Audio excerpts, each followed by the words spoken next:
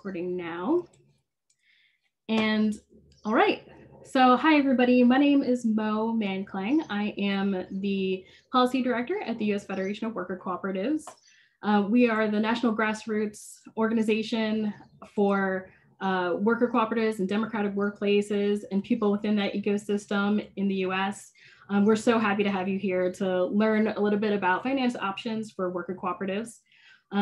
Just so you know, this will not be a completely comprehensive session. What we want to do is introduce you to some of the players within the lending and finance fields. And then afterwards, we'll provide you with a set of resources to go to afterwards if you're looking for additional information. All of our presenters will link to all of their websites and background information from them. So thank you all for being here. Just a couple of housekeeping items. So we, like I said, we're recording right now. And participants are not able to ask questions out loud for this session because we have so many folks in here. So I encourage all of you to drop your questions into the chat for this session. If you just click on everyone, then I'll be tracking all of your questions and we'll bring those up at the end.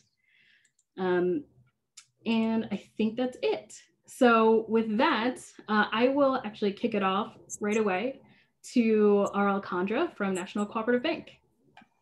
Thank you, Mo. Good afternoon, everyone. I am R.L. Condra. I'm the Senior Vice President of Government Relations for the National Cooperative Bank. We are a national lender located in Arlington, Virginia, and we specialize in making loans and providing financial services to cooperatives. There are two, I think there's screen sharing coming up. Thanks, Mo. Next slide, please, if you don't mind. The two things the bank is really invested in is advocacy and thought leadership. And I'm looking at my slides here. I'd like to hit two things really quickly. We worked a lot with Congress and other cooperative organizations for the Payment Protection Plan loans. We do those loans if worker cooperatives are eligible for that program. I haven't heard the latest if there's still funding available, but if you're interested in that program through the COVID relief program that was passed, please know that we are an option. And the next, we only have a few minutes, so I'm going quickly here. The third bullet point is the SBA, which is a Small Business Administration. If you're a startup worker co-op, first of all, worker cooperatives are eligible for the Small Business Administration's loan programs. So if you're a startup co-op, you would, when you're ready for access to capital loan, you would go to a lender, a bank, a credit union, et cetera. For startup, we would probably need to use the 7A program at SBA, and that would provide a guarantee for the lender for your loan. In the past, worker cooperatives have not been eligible. They are now eligible for this program. There is a catch.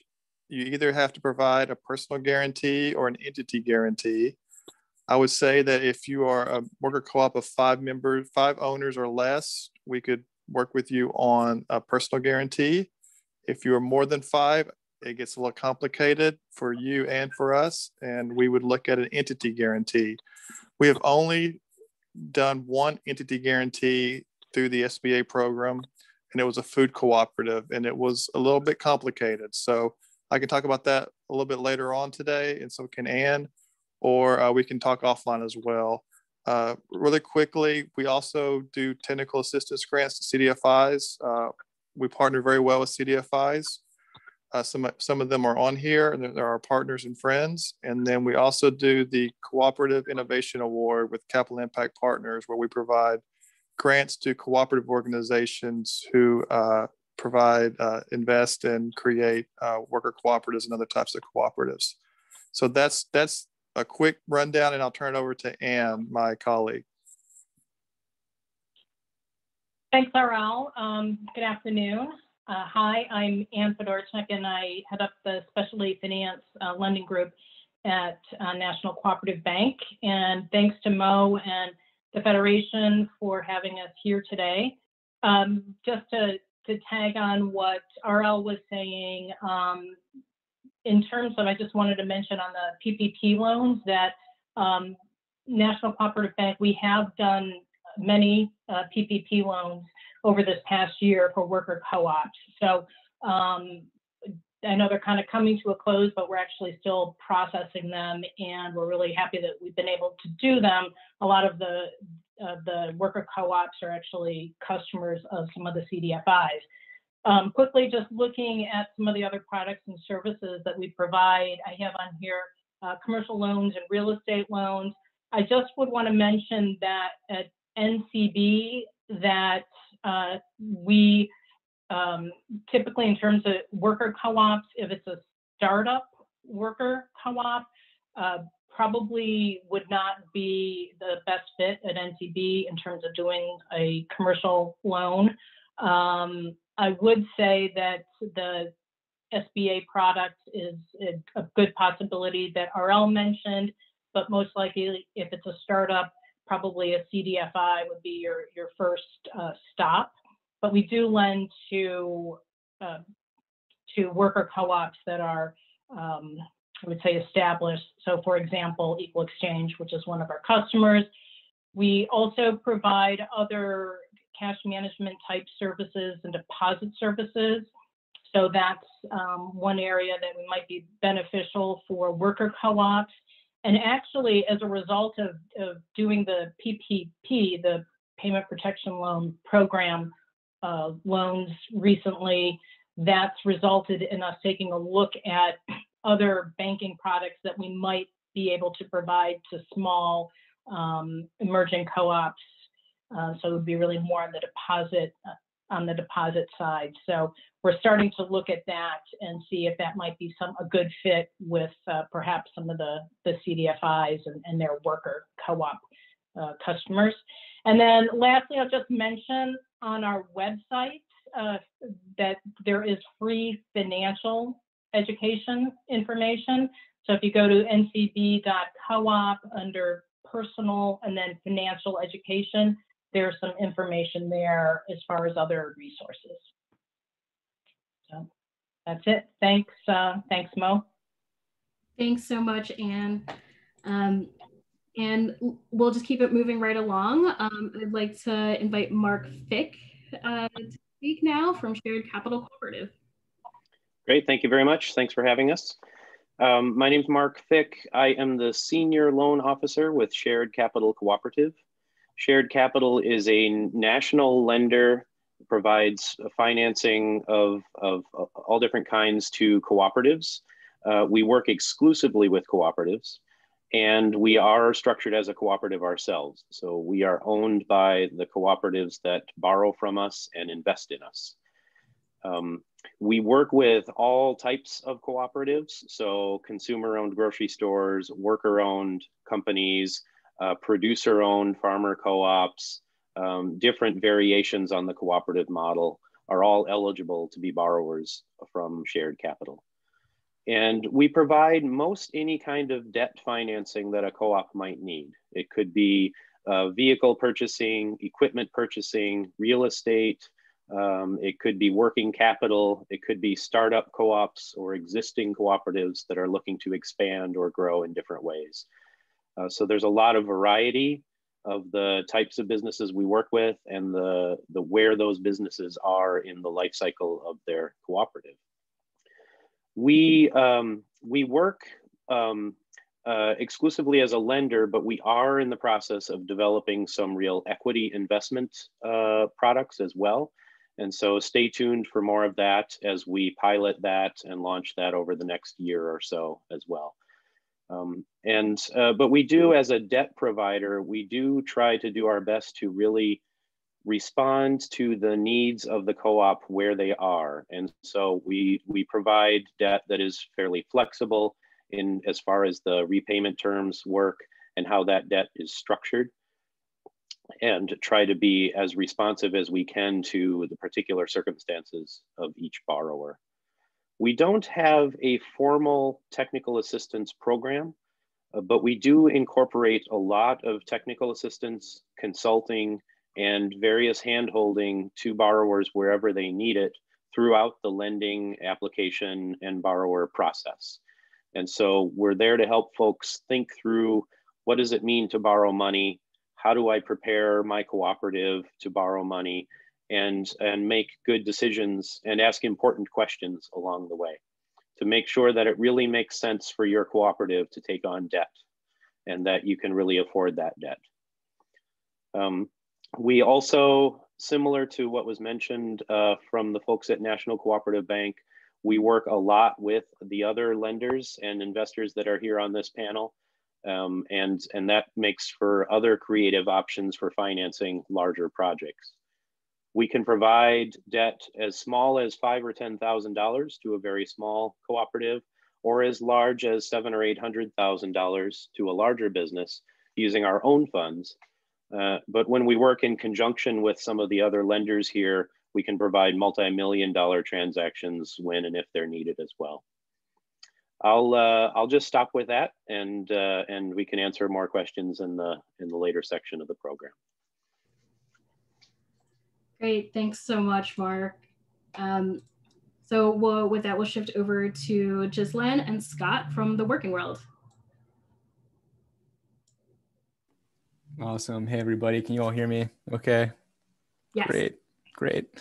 So my name is Scott Trumbull. I'm a co-director at the Working World. I'm going to start us off, and then I'm going to hand it over to Ghislaine, who can bring us home. So just to give you a little overview of the Working World. So we're a nonprofit community development financial institution, and we provide financing and technical assistance to worker cooperatives. And we offer, kind of similar to what Mark was saying, we offer financing for a lot of different purposes. We'll finance startup co-ops. We'll finance worker cooperative conversions, right? So working with an existing company, if a business owner wants to sell to his or her workers, or workers want to buy out their workplace, we can provide financing to make that happen. We also finance expansions of existing cooperatives. So if you're a worker owner and you want to expand your business, buy a piece of machinery, invest in some marketing, that kind of thing, that's something that we can do. And we also do lines of credit for raw materials and other working capital needs. So that kind of gives you an idea of the kinds of things we provide financing for. The thing that I think is unique about our financing is that we typically only recover repayments from profits of the project that we're financing. And so, so if we lend to, for a startup, for example, we won't start getting repaid until that startup reaches sustainability, right? Until costs are being covered, workers are being paid. Then we'll start getting repaid. And we typically, because our financing is structured that way, our focus is really on the project plan. Like that's really what we're going to want to dig into with co-op members is the plan, the business plan, the assumptions, the underlying assumptions of that plan. And we're less interested in collateral or personal guarantees or that kind of thing. The only thing that we do look to for secure, to secure the loan is the, whatever asset that is purchased with the loan. So if we lend to purchase a piece of machinery, that piece of machinery can serve as security for the loan, but no other personal assets or business assets outside of that. And the other thing I'll mention is that we also provide technical assistance and support in executing that plan, right? So before the loan, we'll really work in partnership with the cooperative to build a solid business plan, a solid investment plan, and then after the loan, we'll be in touch sometimes on a weekly or bi-weekly basis to really provide support in executing that plan. And that TA can really, or technical assistance can really vary depending on the needs of the co-op. Sometimes it's financial modeling, sometimes it's strategic planning, sometimes it's governance design, bylaw development, anything like that. We can provide support on. So that's kind of a broad overview of our financing and what we offer, and we can kind of get into more details in the questions. I want to hand it off to Gislan, who can talk a little bit about the regions we work in and sort of our process. Thank you, Scott. So, hey everybody, my name is Gislan Guébeau, co-executive director of the Working World. So just to follow up on what Scott said, we're mainly focused in New York City, but we're also part of a larger, nationwide network, which is called the Seed Commons. And part of that network, it means that we're actually able to refer a lot of the projects that we necessarily wouldn't be able to give out the technical assistance to all of those partners. So if there are other, if there are projects or things like that that might be looking for financing, that are cooperatives, definitely you can reach out to us. Even if it's not in New York, we can still refer you to actually who you can go to, or you can go to the Seed Commons network. As for our process, there's a couple of things that need to happen. So the first touch point with the Working World is the intake process, which you can go on our website, or you can kind of give us a call. We'll send you a form that you need to fill out. Once we have that form filled out, we're going to look at if it passes our values and if we have the adequate TA and capacity to be able to really give you the assistance that you need. Once that has passed, you get into the loan preparation. So the loan preparation is where you're going to be assigned a project officer who's going to be working with you to workshop what this loan is going to look like, what the financial model is going to look like, and come up with a plan that the assembly or credit committee can look forward to. So then once you've done that, you come to the presentation. We present the loan to our assembly. The assembly gives you some feedback, because the idea, like Scott said, is that we have the plan. What we do is we're really focusing on the plan. So we're going to make sure that we have a really airtight plan. So that's going to have a lot of iterations, making sure that, everything is airtight, that you have all the feedback that you need, you get all the products that you need, you get all the information that you need in order to move forward. And then you get the loan approved. And then once the loan is approved, you then get into the disbursements and follow-up. Like we said, we're a high-touch approach cooperative. So we're going to be working with you all to work on a plan and make sure that you're going to be staying on track with that project. So there's a couple of steps that are happening in there. It's a whole process, but really what we end up doing is really creating a relationship with the projects that we're working with. We're trying to create an ecosystem and a long-lasting relationship, so that down the line, you might have just asked for $1,000, and then 2 years later, you might ask us for $1 million. Why not? So really trying to build that relationship so that we can grow all together. Awesome. Thank you so much, Scott and Gislan. So for our last lender in here, I'm going to pass to Dorian from the Cooperative Fund of New England. Hi, everyone, and thank you very much for including us. I'm happy to be here. The Cooperative Fund of New England is a regional nonprofit community development financial institution, and we work in the New England states, the 6 New England states, and New York State. Hi, sorry, Dorian, I'm going to interrupt really quick. Can we please just remember to keep a slow pace, because there's live interpretation happening, and there's a request for us to slow down a little bit so Spanish speakers can hear the content. Yes, thank you for that reminder very much. We like Shared Capital and the Working World and National Cooperative Bank, we also provide a range of debt products, including working capital lines of credit, loans for equipment, vehicles, also real estate purchase, and conversions from sole proprietor to worker-owned cooperative. We can provide debt financing for the acquisition of the business. We also have a limited amount, but still existing loan product available for pre-development costs when that is appropriate for the group that's forming a cooperative. We also, in addition to the loan products, are expanding our technical assistance program. So we do have some staff dedicated entirely to technical assistance. In the follow-up to this webinar, we'll be sharing a notice about an upcoming free webinar to support cooperatives with marketing plans. As part of our lending relationship, we provide technical assistance, getting ready for a loan, business planning, financial literacy, really tailored to what the cooperative needs. We also lend to worker cooperatives, housing cooperatives, producer cooperatives, the range. The last thing that I want to add to the list here is that we do also work closely with each of the lending organizations here.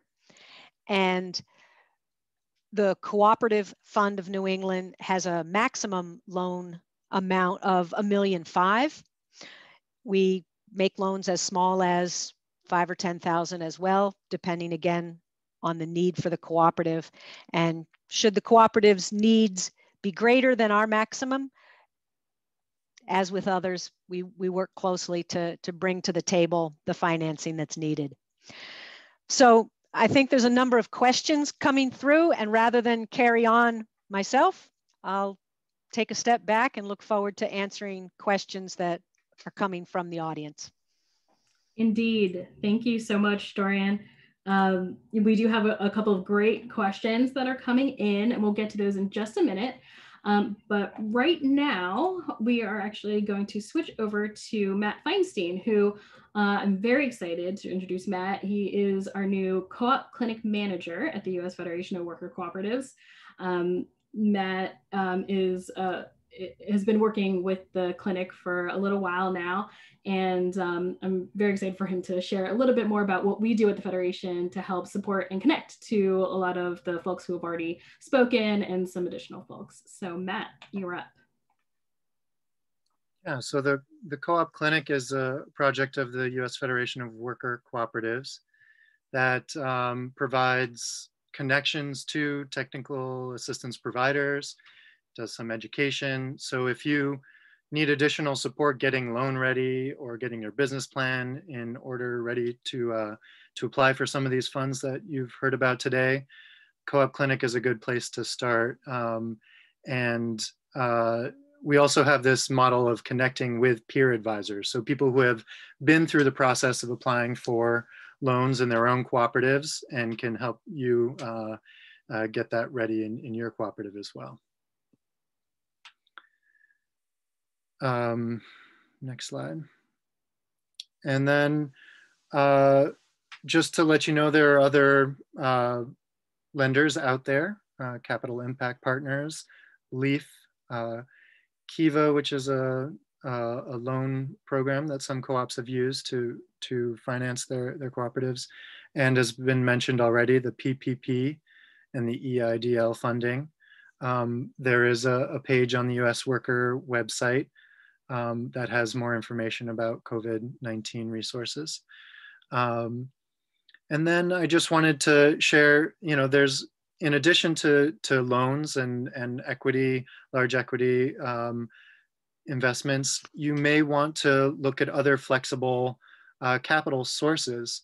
And to show that there's community investment, it's important to have done other types of fundraising, like getting individual donations. It's, these are very flexible sources of funds, but they can take a lot of time to collect. But you can use platforms like crowdfunding platforms like Kickstarter, Indiegogo, even Facebook, but they require, a large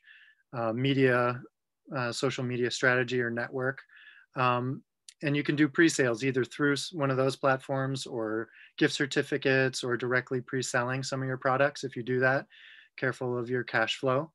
And there are some limited grants available directly to co-ops, but most grants you'd want to partner either with a fiscal sponsor, like a nonprofit in your area that has mission overlap, or with a partner in the co-op movement that is looking to work in your sector. And there's a lot of government grants around areas of employee ownership and workforce development. So those are worth investigating in your area. Some banks and credit unions and corporations have small foundations, but again, you may need to partner with a 501c3 nonprofit. You may want to look at contests or awards. Universities, industry incubators have some competitive funds, and then co-ops. Other co-ops in your area, your industry. How can they support you? Sometimes they can do investments or guarantees that support you in getting your funds. Some of the presenters have already talked about equity. It's important to show that you're already, putting in member equity, but there's other mechanisms of getting direct outside equity. Just be careful of securities laws when you do that. So, but that's a good patient option. So, yeah, those are the other sources, and there's lots of questions to get to. There absolutely are. Thank you so much, Matt. And thanks everybody for giving that brief interview. I know we could probably spend an hour with any one of you. But I think this is really great for our members just to hear like a little sprinkle from everyone and then be able to pursue a little bit more information for whoever it makes sense for them to pursue that conversation with. So I think what I'll do is there's a couple questions that are for some specific people, and there's a couple that apply to everyone. So I think what I'll do is I'll start by asking a couple questions, and it would be great if 2 or 3 of you could take a stab at the answers. Cool. So I'll bring back all of our presenters. Great to see all of your faces. So let me stop the share so we can actually look at ourselves all together. And so we'll start off with a question from Micah. And the question is, at what point in the process of developing your worker-owned co-op should you actively start seeking funding?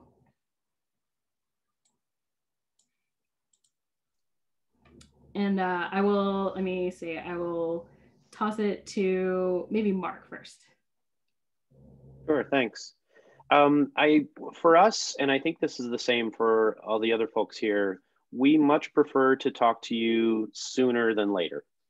And so it doesn't hurt to talk to us early on, even if your plans aren't finalized, even if you don't have everything figured out, because we can actually help you to think through some questions that may change your direction as you go forward as well. But we might talk more generally initially and talk about ways that you might be able to use our funds, or we might refer you to someone else if we don't quite have what you need. And then check in from time to time as you develop the cooperative and move forward with your plans. So early is always better. I see Scott nodding a lot, but I know you all at the Working World, for you and Ghislaine, what is it similar for you? Do you have a different perspective on it? Yeah, it's kind of similar. One of the things that we do is once you reach out to us, we'll send you a form that asks you the basic questions that we need in order to get enough information to work with you all. So once you do that process, once you feel it, so we would encourage you to, like Mark said, come in as soon as possible and then fill out those questionnaires. Then we may have a project officer who's going to reach out to you to get more answers around that. And then to Mark's point, like we will also see what the fit is and we'll refer you to whoever would be the best partner for that. So definitely reach out, whenever you have like a good idea and you're like, we're set, we really want to do this and we don't really know where we're trying to go with this, but we need money, like reach out to us. Great. Does anyone else want to jump in? Mo, I'll jump in. I would say from the bank's perspective, since we're typically lending a little bit later. So if it's a new worker co-op and forming, I think as Mark is saying, probably talking to the CDFIs early is good. And then, if there's a transaction where there's a fit for senior debt, then I think they'll pull us in. But generally speaking, I would say that the bank is really looking for more of a business plan, more of a form to it than just kind of the forming stages. And that's where the CDFI really can provide that technical assistance. And we've done some of that in terms of doing some grants to our CDFI partners to help them do that. So that would be just another piece of information.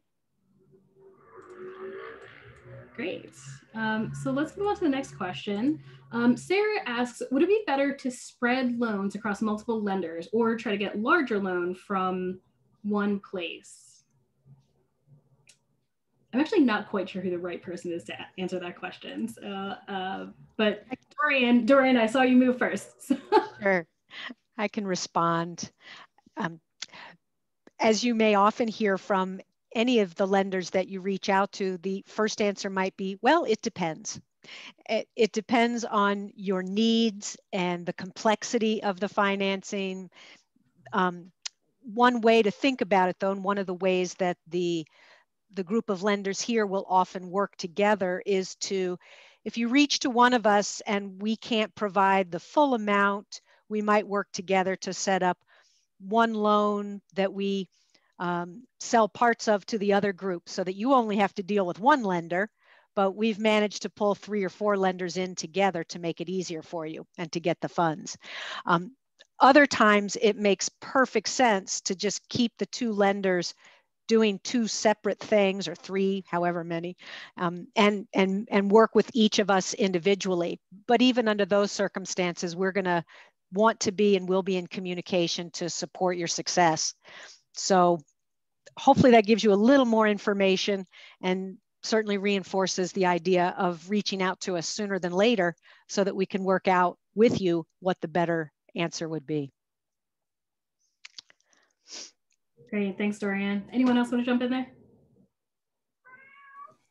Yeah, I would just, I just want to second what Dorian was saying. I think that, it really, I think we've done loans where we've gone in, sort of doing partner loans and that kind of thing. And that can be an effective strategy, especially like Dorian was saying, if there's not, if one institution can't provide all of the capital, then that's, then it certainly makes sense to bring in others. And then there's other times where it, the project might kind of break down into different component parts, or it might, when you look at sort of how the project is phased out, there might be times when it makes sense for certain institutions that come in earlier or later, et cetera, depending on the kinds of things they offer. So I think it really, it really depends. And I think, as Dorian was saying, bringing us in early so we can kind of strategize together and think about those things is a good way to go. Great, thank you. So I believe this question came in when you were talking. This is from David. Can you explain what you mean by equity products? And I'll also add in a question from Emily, which is, how do equity investments work for co-ops? Do you have to give any decision-making power to investors? Can you put a limit on who's able to invest? It was a little group of questions, but they're all kind of about equity. Yeah, there's a lot to unpack when you talk about what does equity look like and how does it come into a cooperative. And so I can give a very high level answer and would be happy to follow up with people. But the kind of the oversimplified version is debt is typically paid on a prearranged schedule, interest payments, principal payments. Usually they begin at a certain predetermined threshold, and you are scheduled to pay every month according to that formula. A debt provider typically places a lien on the company or on the equipment as collateral. And a debt provider has certain other conditions that will structure and formalize that money going in. So it's a little less flexible to the borrower, meaning you're borrowing it for a very particular purpose. You're going to use it for that purpose over this time period. Equity typically is coming in as more flexible money. It's money that is coming in to really build the cash of the company as it's growing or starting up. and that cash can be used however the company needs to use it, and it won't need to be paid back until a certain amount of profitability is reached. And then small or large chunks of your profits will end up getting paid out to the equity investor. There are, one of the things that is important to look at is that question around, does the equity investor require a seat on the board? Are they requiring decision-making authority? Are they requiring oversight in your management and operations? And it is common that that is part of the nature of equity, is you're getting very flexible money that is very cheap at the beginning, maybe more expensive later on, and has some influence from that equity provider. So there's, that's oversimplified, and there's a lot of variations, and I encourage other folks to maybe flesh that out a little bit. I would love it if anybody else wants to add a little bit more to that, but I also know that that's a really rich topic, and we could probably do an entire webinar just on that particular one, and that's a great idea for us to bank. Let me then go to the next question. So we're presenting this webinar in both English and Spanish, and all of you presented in English, but we have a few people who are asking if you have personnel that speak Spanish at your organizations and would be able to field questions and some of these introductory questions from folks who might work at a primarily Spanish speaking audience. I'll add to that question is, do you have experience helping cooperatives that are established as LLCs and are mixed with folks who have either a social security number or an individual tax identification number? Mm-hmm. Yes, for Cooperative Fund of New England, we have a technical assistance provider that is bilingual Spanish speaking. We also have a lot of experience working with LLCs that are operating as co-ops and addressing the question of social securities or tax ID numbers. All of the above, yes. And I see others shaking their heads and nodding with thumbs up.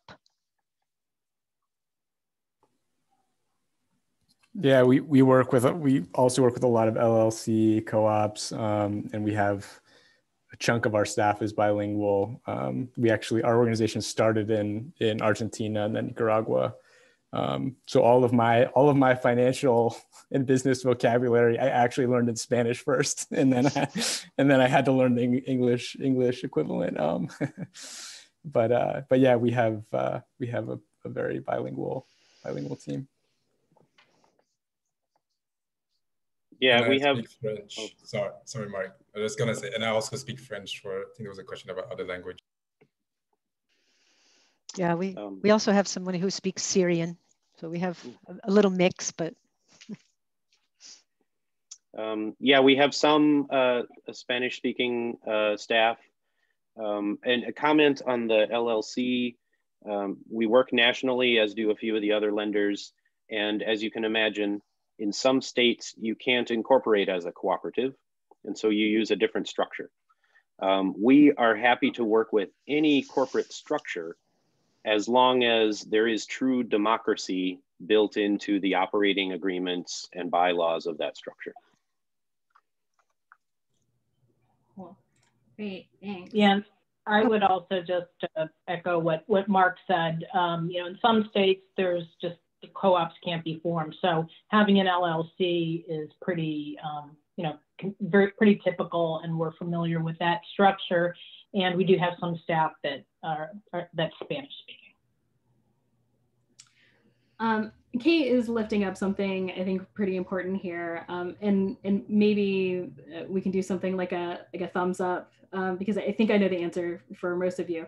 The question is a little bit more about, is the entire loan process available and supported for co-ops in other languages?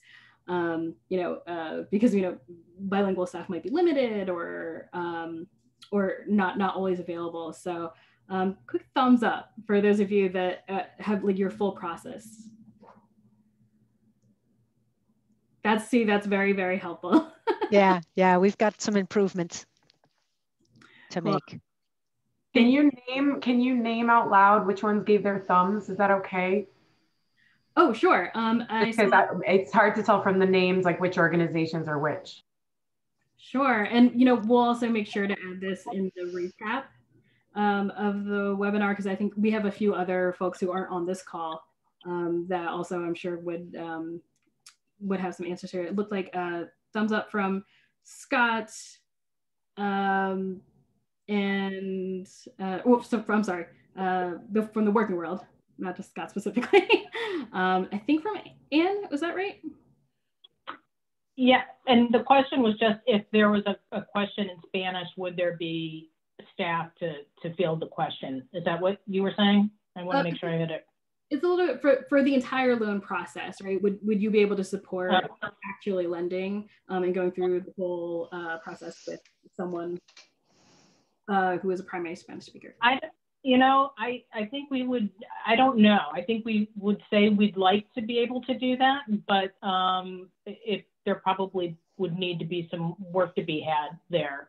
So I think I don't know if we're as fully staffed bilingually as the CDFIs, but we do have some Spanish speaking staff.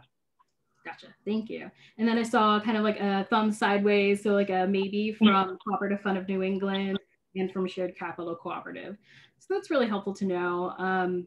One thing that I'll also offer, I was very excited, Capital Impact Partners that Matt mentioned earlier, they typically do a lot of grant process, and Kate has been working with them from the Federation staff to help move their process toward a more bilingual application process.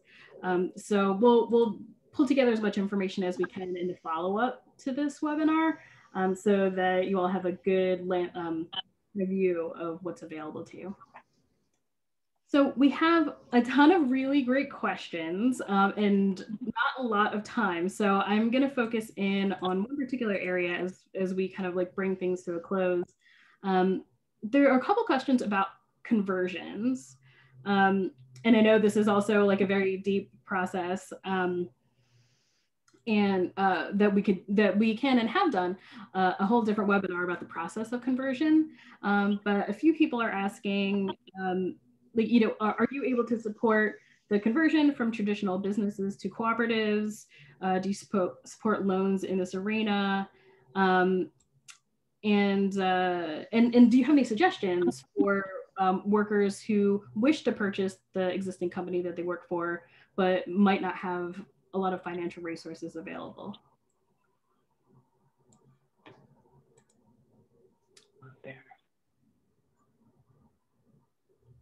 Jizan, do you want to start? Yeah, I can start us off. So conversion is definitely a big area of that we work in. So definitely we do offer technical support and financing for conversion from a traditional business to a worker cooperative business. So I think there was another question in there. Sorry. No, that's okay. It's a couple things in there. It was, do you have any suggested steps for a group of workers who's looking to purchase their company but might not have financial resources available? Okay, yeah, that's a really good question. So one of the things that we definitely look into is the business profitable? Because ultimately what you want to do is really buy a business that in the long run is even if right now it is not necessarily profitable, but there's a way for it to actually become profitable. So what I would say is one of the first thing probably is like, is the owner on board with you as well from doing the conversion, or are you coming at it from like a more personal, hey, we want to just know if it's possible to do a conversion? Reach out to us, whatever your inclination is, because I think we can talk to you about what actually is the right strategy to do. So don't be scared about it. I don't really know. If you have an idea of like, hey, this is possible to do, please reach out to us and we'll definitely work with you to be like, hey, maybe this, or this is a way to talk to your owner about it, because it might be tricky. It's definitely a tricky conversation. And we've done it a bunch of times, so we can definitely help you out with that. And I actually want to kick this over to Matt as well to talk a little bit about the Co-op Clinic, which is a little bit different from lending, but also, there are some options for getting technical assistance. So.